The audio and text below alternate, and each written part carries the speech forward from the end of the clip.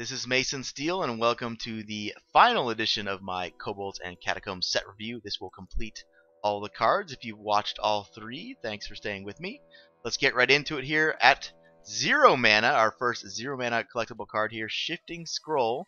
Each turn this is in your hand, it's going to transform into a random mage spell.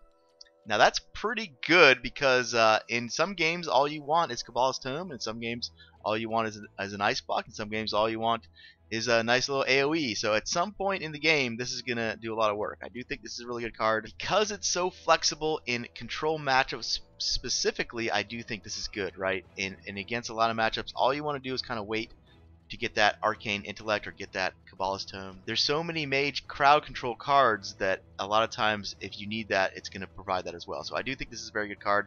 It's also going to give your opponent or yourself more access to Ice Block, right?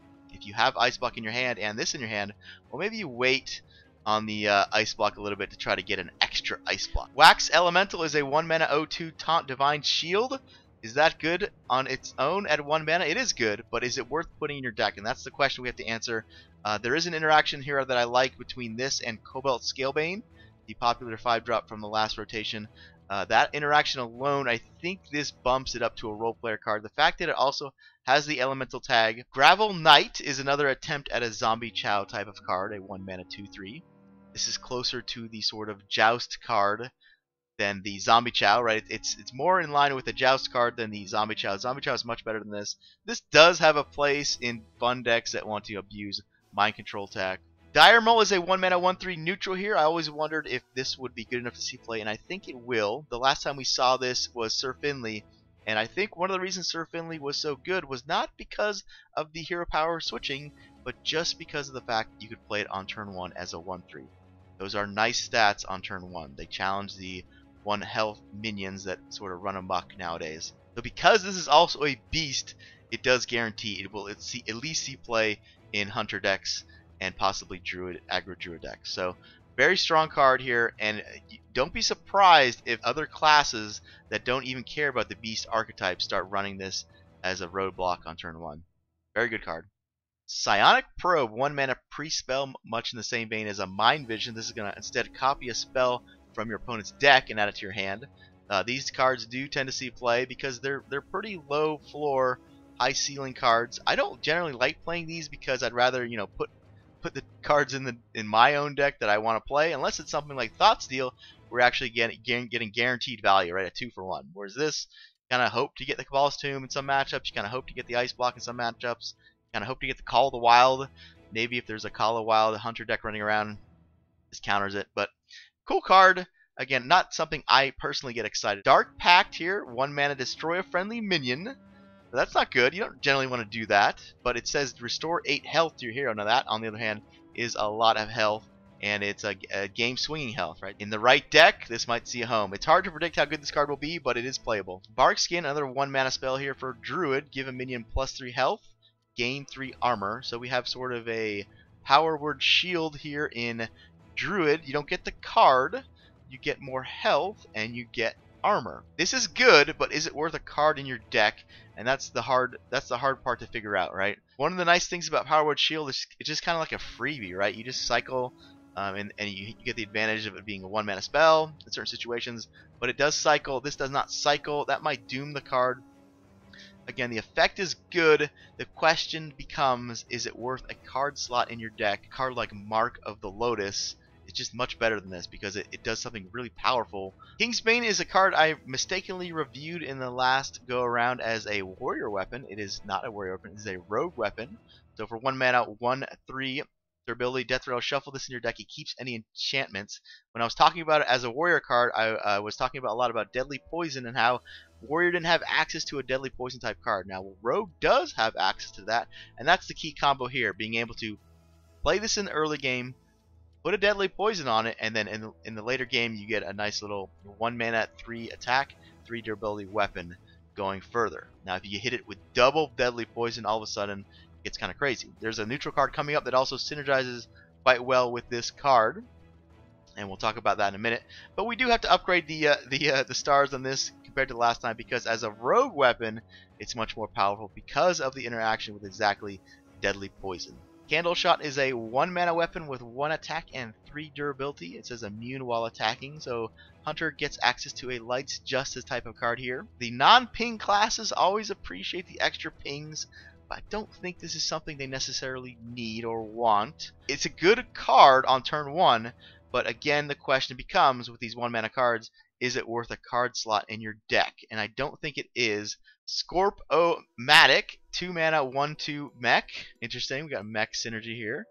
Destroy a minion with 1 or less attack. So we have a little Doomsayer Killer here.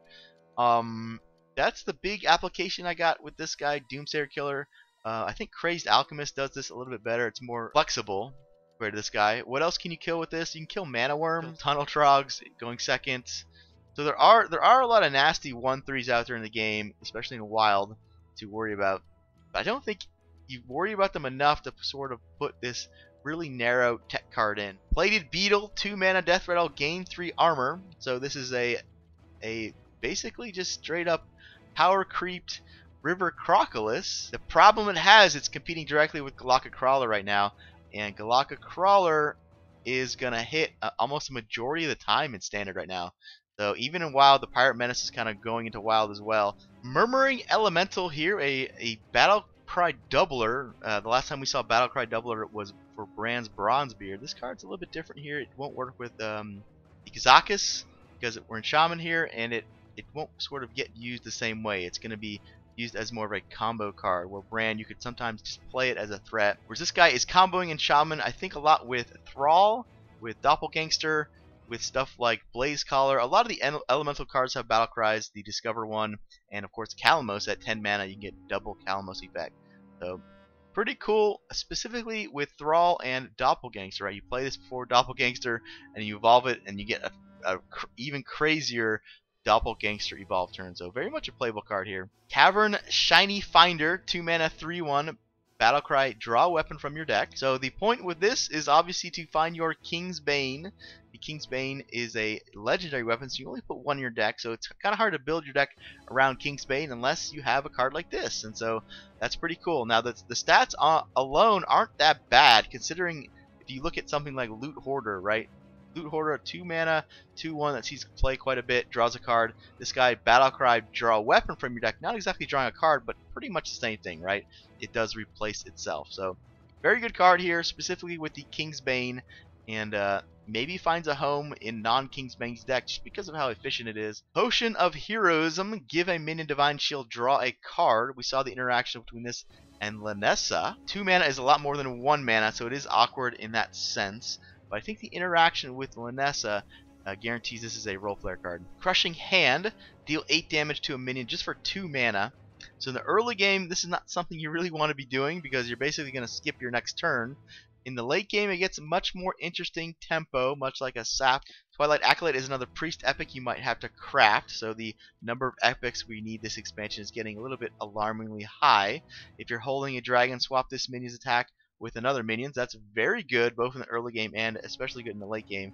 And one of the priest's weaknesses, it sort of covers up, right? You can't kill that Ysera. Well, now you can swap the Ysera's attack and even steal it with a Small Shadow Priest, right? So, yeah, very good card. We'll see a lot of play. Not too much to say here. It's just filling the holes that priests have with the sort of blind spot with Shadow Word Pain, Shadow Word Death, and yeah, just kind of not a fair card. Very good in Dragon Priest. We'll see a lot of play. Toothly Chest here, 0/4 for 3. At the start of your next turn, set this minion's attack to 4. So not a good card, not much to say here. Stone Skin Basilisk, 3 mana, Divine Shield, Poisonous for a 1/1, and it's a beast, so it's very much like the Giant Wasp. The Giant Wasp didn't see much play, but I think very much a playable card. This, in certain matchups, will be better than Wasp, because if your opponent doesn't have a hero power ping, this could do a lot of work.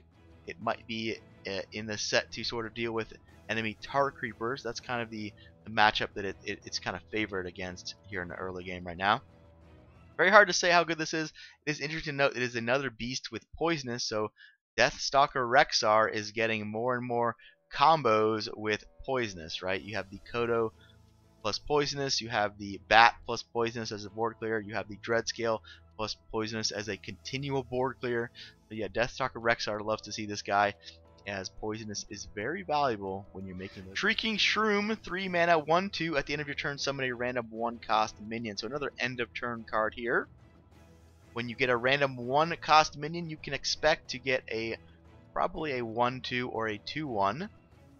For 3 mana, that's not great. If you knew this could happen over and over and over, I mean, that's like a Morose kind of thing. It's a little bit of value.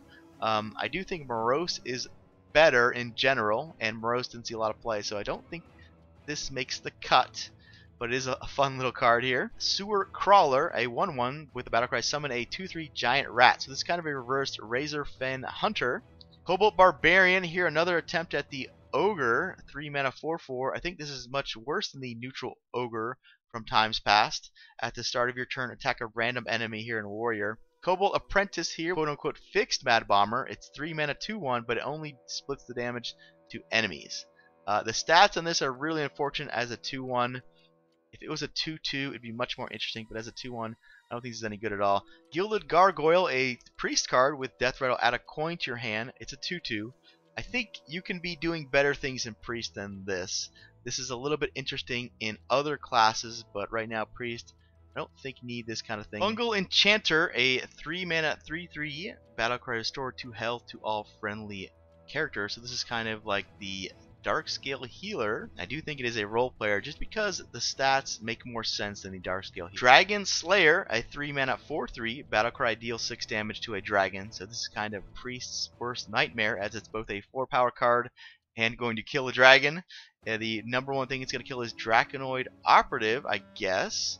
And a little unfortunate that it doesn't just say kill a dragon, right? Some of those big dragons out there, this won't actually kill. It just does 6 damage to. Not that that's bad, but it would kind of be cool if this just actually killed any dragon. Cave Hydra here, we have a 3 mana, 2/4 beast. Also damages the minions next to whoever this attacks. So you're getting the cleave almost for free on this card. This card's really good, right? If this card gets buffed, Houndmaster, it's like a nightmare. You can attack small things, kill big things. So yeah, like a 3 mana, 2/4 beast almost has the correct stats. A 2/5 would be the correct stats, but this gets the cleave almost for free, right? Give this poisonous with adapt, you give this a buff, and it becomes really strong. A really good card, definitely see play. 3 mana is a hard sort of breakthrough spot. This competes with the Bear Shark, the Eaglehorn Bow, and the Animal Companion, but the upside in this is kind of crazy.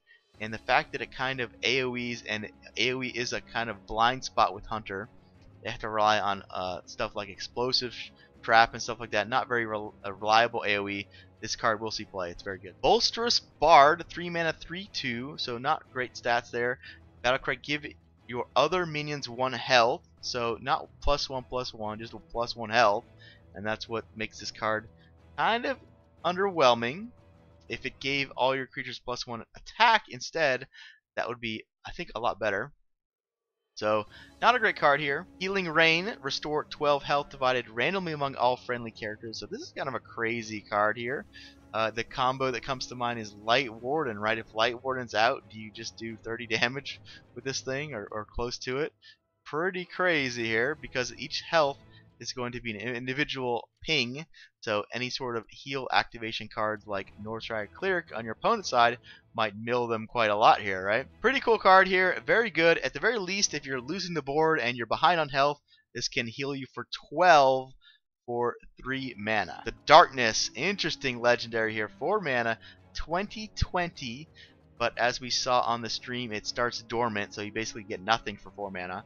You're going to shuffle 3 candles into the enemy deck, and when your opponent draws all 3, you get a 20/20.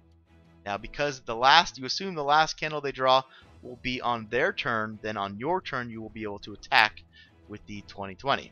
You don't get anything for 4 mana, and they actually have to draw all 3. If anyone can remember the Beneath the Grounds was a cool card, and it would often, pop off 1 to 2 times. But to actually get all 3, you almost have to go through someone's entire deck. Sneaky Devil, a stealth demon. Your other minions have 1 attack. This guy's pretty cool. He is weak to some AoEs out there like Nova and Consecration. One of those cards that is good in theory, but in practice it probably doesn't do enough. Shroom Brewer, 4 mana, 4/4, restore 4 health. So kind of like an Earthen Farseer here. and we'll see play much like Earth and Farseer did. And if you're looking for a 4-drop that can heal you, this guy will do the job. He's not exciting, but he kind of is serviceable, right? You can target that heal anywhere you want. Shimmering Corsair. Only you can target this with spells and hero powers. It's a neutral 4-mana 3/3 beast. A little underwhelming stats though. If this was a 3/4, I think it'd be a little bit more interesting as a 3/3. I don't like it that much at 4 mana. It can definitely get out of hand, and you can definitely win the game off this card. I just don't like it on turn 4, and that's what holds it back, I think. Kobold Monk is a 4-mana 3/6. Now, on the other hand, this card has really good stats, and it's the first time we've seen this 3/6 body on a neutral, and that alone might guarantee it sees play in some places, right? So your hero can't be targeted by spells or hero powers is a pretty good effect. It's going to save you from those base shaman decks in wild. It's going to save you from mages both in wild and standard. If you're looking for this effect, it's pretty good, and having the 3/6 body makes it a very formidable presence on turn 4. Very good card. Hooked Reaver, this 4-mana 4/4 demon, says Battlecry. If you have 15 or less health, gain +3/+3 and a taunt. Whoa! So if you're getting beat down really early, you can play a 4-mana 7/7 taunt in the early game, and in a late game, you get a lot of tempo by playing a 4-mana 7/7 taunt. You can play 2 of these at the same. You can even tap and play 2 of these on the same turn. So this card's really good. The question is getting down to 15 either too risky or too hard to sort of activate this at some point in the game? I don't think I think because you can just play it as a 4/4 means that it's a good not only a good card but a great card. Ebon Dragonsmith, Battlecry, reduce the cost of a random weapon in your hand by 2. The most likely dragon weapon classes are Warrior and Paladin. If we look through Hearthstone's past, in Paladin, the biggest target I think for this is the new legendary weapon, going from 6 mana to 4 mana. And Vine Cleaver would go from 7 to 5, so it kind of curves with Vine Cleaver. That interaction is pretty powerful, actually. Vine Cleaver, one of the best weapons in the game. The only thing holding it back is you couldn't play it until turn 7, whereas this lets you get it out early. So that interaction is pretty good. In Warrior, the card you're looking at is actually Gorehowl. You go from a 7 to a 5 again. Cursed Disciple, 4 mana 5/1, and Death Rattle summon a 5/1. So if you didn't just want Magma Rager, you wanted 2 Magma Ragers, well, here you go. Against certain classes, this is a nightmare, right? Against a class without access to pings, this actually is pretty good. So yeah, I don't think this card's very good, but in some situations, it's super scary, right? Magma Rager's not good, but it can be good. Astral Tiger, 4 mana 3/5, so it does pass the vanilla test there. Death Rattle, shuffle a copy of this minion into your deck. Very cool, and this is looking to synergize with the sort of recruiting deck, where you only put 4 drops or higher in your deck to combo with Oaken Summons, and we saw that on stream where they were playing the big 8-drop as well. So very cool card. I like the design of this a lot. Nothing unfair about this card. Flanking Strike, this will of course fit home into the Only Spells Hunter deck. The question is it strong enough to see play in all Hunter decks? Deal 3 damage to a minion, summon a 3/3 wolf. If you can do exactly that on turn 4, this card is amazing. Trog Gloom Eater is a 5 mana taunt, poisonous 1/5, pretty much an arena card here. The 1 attack is sort of a liability against things like Potion. That interaction makes it pretty unplayable and constructed. Fine arena card though, I imagine. Possessed Lackey is a 5 mana 2/2 recruit a demon. I don't like that it's a 2/2. It really should have been a 3/2 just to exactly avoid the Potion of Madness. Green Jelly, 5 mana 3/3, and at the end of turn summon a 1/2 ooze with taunt. So this is kind of like Hogger Jr. For 1 less mana. You get a 3/3 instead of a 4/4, and you get a 1/2 instead of a 2/2. One of Hogger's biggest problems is that he costs exactly 6. And that is sort of where you can't mess around. Once your minion costs 6, you really have to be doing something kind of great, something important for your deck. The fact that this is a 5 instead of a 6 might mean it's better than Hogger, but Hogger wasn't very good, so don't imagine this guy's very good either. Bungle Mancer here, Battlecry, give adjacent minions +2/+2. Very much like a Defender of Argus card, but also very much not like a Defender of Argus card. So let's take a look at the differences here. Going from 4 to 5 mana is a big deal. Anytime you do that, it's a big deal. You lose a health. That's not as big a deal, but it is still a big deal. don't get the taunt, which is very important because Argus was so small, it was important for him to hide behind taunts for board control. Whereas this thing just kind of gets picked off pretty easy. You do hit with it, it is definitely strong. They're stronger than Defender of Argus the turn you play it. Corrosive Sludge, 5 mana, 5/5, battlecry, destroy your opponent's weapon. So we have a Harrison Jones replacement card here for budget players. You gain a health on your creature, which is important. You lose that card draw. I don't think that's a fair trade. I think Harrison Jones is actually better than this guy. But now if you just want to run all the weapon removals, you can. We have access to how many? There's so many, right? Harrison Jones plus 8 oozes right now. The little known Toxic Sewer Ooze also can take a durability. And there's also the Corsair. So if you want to run an anti-weapon deck, the tools are there for you to just absolutely destroy every weapon. So kind of funny. Gem-Studded Golem here, 6-drop, 5/9 taunt. Can only attack if you have 5 or more armor. So this guy kind of competes directly with the neutral card Hungry Eaton. They're both 6 mana. They're both sort of huge taunts. The Eaton was a 4/10, is a 4/10, which dodges a lot of the priest removal, whereas this guy dies to both Death and Anduin right now. And it has a pretty big drawback of you can't attack unless you have 5 or more armor. Now, if you have a huge taunt, the likelihood that you are starting to build up armor is pretty high. So that's a bonus for him. He has less health than the Hungry Eaton, but the Eaton does, of course, summon, you gotta imagine, a random 2/2 at the very least. So you can think of the Eaton as having a 8 health. I do kind of like the Eaton better than this. Eaton has the upside of if it gets summoned to play with Recruit, you actually get the bonus of all the health. Corridor Creeper is a 7 mana, 5/5 beast, costs 1 less whenever a minion dies while this is in your hand. So notice that it says any minion, not your minions, right? So if you board clear somebody, there's a good chance that this might actually be 0, and then you can just get the tempo back immediately after a Twisting Nether or a Flame Strike or one of the many new AoEs coming in the set here. So yeah, I think exactly in control decks this is pretty interesting. I don't think you play this in sort of normal tempo decks though. It's a bad top deck, and you can be doing better things, I think, like Bone Mare. But in control decks, this is very interesting. I think it is very playable in a control deck with exactly big removal like Twisting Nether. Roque Dalar is the Hunter legendary weapon. Battlecry, if your deck has no minions, fill your hand with Hunter spells. So to my sides, it was kind of a joke card. I did give it a role player status because I had faith in Blizzard that there would be some sort of role player deck that it goes in. Apparently we have more support for it here with the legendary weapon. You're basically paying 3 mana to draw your full hand. Violent Worm, Death Rattle, summon 7 1/1 grubs, and it's a 8 mana 7/7. It is likely you won't get actually the full board of 7 grubs because you're likely to have other things. If you don't have anything else on the board, it's actually really good. So it's kind of a cool card in that sense. If you have exactly this worm, your opponent kills it, and you kind of get the delayed Onyxia value. Woe Cleaver, it's 8 mana 3/3, so just like the Shaman legendary weapon, the stats are really underwhelming. Kind of unfortunate they didn't at least give these weapons 4 attack. So let's take a look here. After your hero attacks, recruit a minion from your deck. Now we're going to assume if you're playing Woe Cleaver, you only put big creatures in your deck, in which case you get a little bit of value here. I don't like the fact that this kind of gets wrecked by big taunts. You're kind of forced to sort of smash your face into a possible Lich King or something. If this goes off 3 turns in a row, that's pretty damn good, however, because you're getting a lot of tempo by the 3rd turn. The 1st turn, not great tempo. The 2nd turn, pretty good tempo. And then 3rd turn, kind of amazing tempo because you basically, played 3 huge things for the cost of 1 thing, right? 9 mana Sleepy Dragon here. We have another neutral dragon, a 4/12 taunt. I think this is a very strong card because of these sort of dragon synergies we have going throughout the set.